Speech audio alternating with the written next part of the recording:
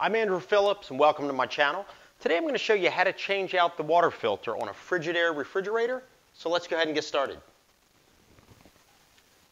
For starters, you want to locate the manual that came with your refrigerator, and in there it will give you the information. If you go to the filter replacement section, the information needed on reordering a replacement filter. It'll call out the part number and everything that you'll need to replace the filter on your appliance itself.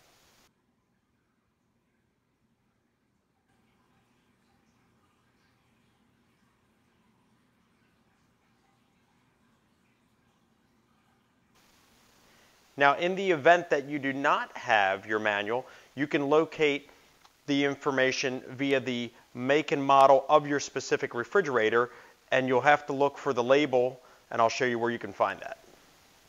If you open your right door, and on the inside of your refrigerator here on the right-hand side, you'll have all the details about your specific appliance with your model number, serial number, etc., and you can use that also to cross-reference what filter is required for your specific refrigerator. And now that we've identified the proper filter required for the refrigerator that we're working on, and we've gone ahead and purchased it, you can order these online. You can order them through the stores where you purchased your appliance, like if it was Lowe's, Home Depot, places like that. They carry a select inventory, but sometimes, like in a case with this one here that we're working on, I had to order these online. You can get them online through different distributors, but I would stress that you do want to get the actual, like in the case here, the Pure Source Ultra 2, that is the specific one that's called out in the manual. Sometimes you'll find online that there's like an equivalent that a third party's making. If you want to get that, I guess it's up to you. I personally would go with the actual, the one called out by Frigidaire itself, because that way you know that it meets their standards. So now that we've gone ahead and identified all this, we have the correct filter, and it's not a bad idea when you do order them, get some extra ones on hand. That way you have some in inventory in case your filter does start to die. If you do have to order it, you're not waiting for it to come in, things like that. So now that we've gone ahead and do that, let's go ahead and actually start the process of swapping it out. Your refrigerator will start to let you know when the filter is starting to fail, and at that point, if you keep using it, you'll get a similar message to what we have here. See if I can get a close-up there, where basically you have that red that says replace, letting you know that the filter is completely gone and must be replaced.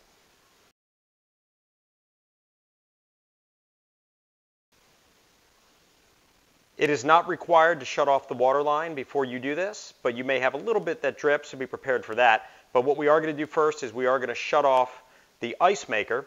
And on this particular Frigidaire, we have this, like this touch area here.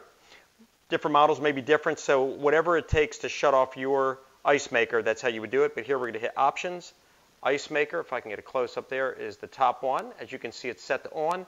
So what we're going to do is just hit the negative. Now it's set to off. And there it is. It indicated that the ice maker is off. So we're ready to go.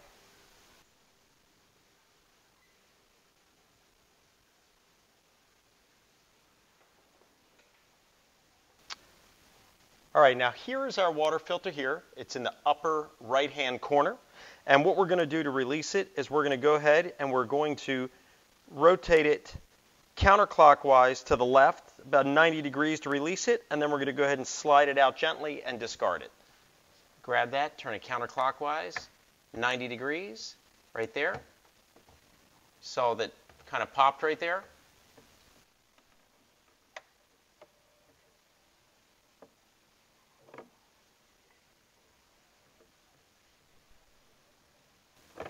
A little bit of water dripping out of the back, and just slide it out gently, and there it is. The old filter is out. Go ahead and clean up any water that may have dripped out.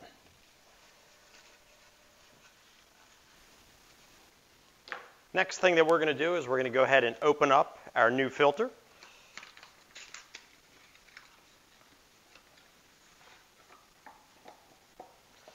And this is also a good opportunity just to verify that it is the correct one. As you can see here, it is the exact filter. It is wrapped in a plastic, so we're going to go ahead and have to unpack all of that. And then we'll be ready to slide that in. Just as we removed the old one.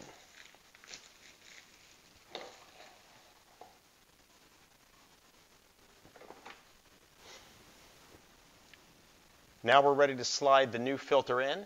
So what you're going to want to do is you're going to want to insert it with the handle in a horizontal position.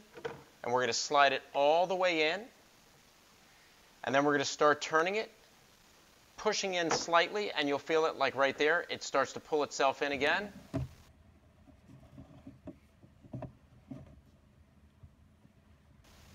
And now as we continue to turn and push, it'll lock in. With the handle now in a vertical position, and that's as far as it'll go. It's locked. You can't tighten it anymore. Everything is nice and tight.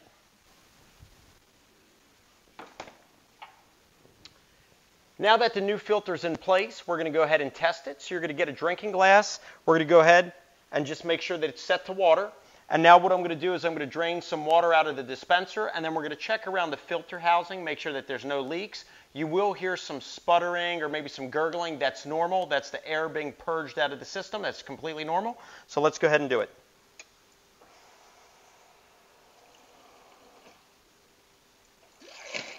Whoops. As you can see there, it sputtered a little bit there with air coming through, so be prepared for a little bit of a mess. There's some splash right there. But we're going to keep doing that until we get the system completely clear.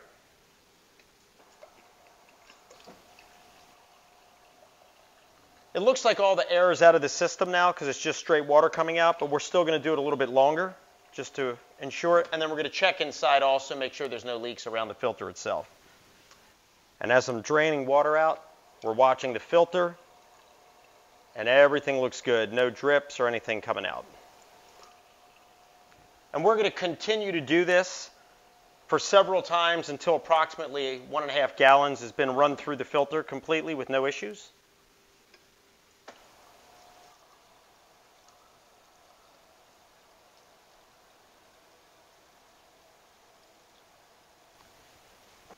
Once you're done running all the water through the system, approximately 1.5 gallons, now we're ready to turn the ice maker back on. So we'll go back into options.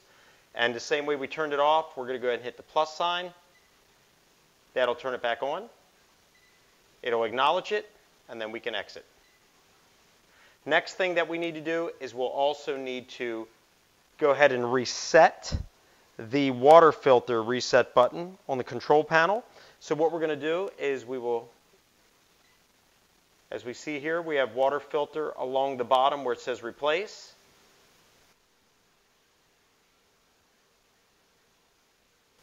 And we'll use the up and down arrows to toggle down to it. And on the side here, it'll say press and hold the set button for 3 seconds. We'll hold it for 3 seconds down. That'll reset it, take the light out, and then it'll start calculating the life of this new filter. So let's go ahead and reset that.